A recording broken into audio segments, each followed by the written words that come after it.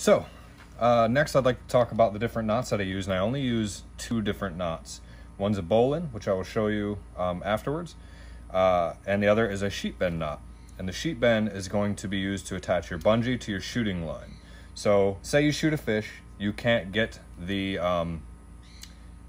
flopper back out of the fish, you're shooting a slip tip. It's much easier to kick your line loose from your bungee and pull all the line out. So at that point, you'll be kicking it loose from your bungee, not your shaft. So here we have a sheet bend. Now, how do you do a sheet bend? Super easy. If you can see that.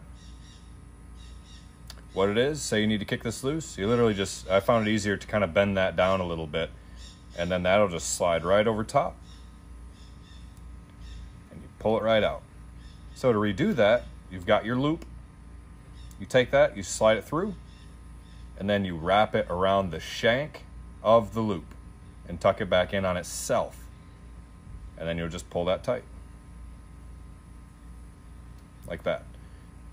At that point, that's not coming loose. The tighter you pull that, it tightens on itself. That's not coming loose. So again, you want to kick it loose, bend it down, slide it. Just that easy.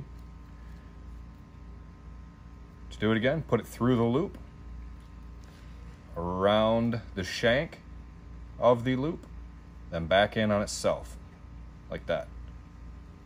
And you can give yourself more of a tag end, or less tag, however you want to do it. And the tag is how much you have sticking out there. That's your tag end. And that's it.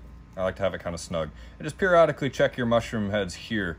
That really keeps it from coming out. It shouldn't come out either way. I've seen some pretty bad ones, so yeah.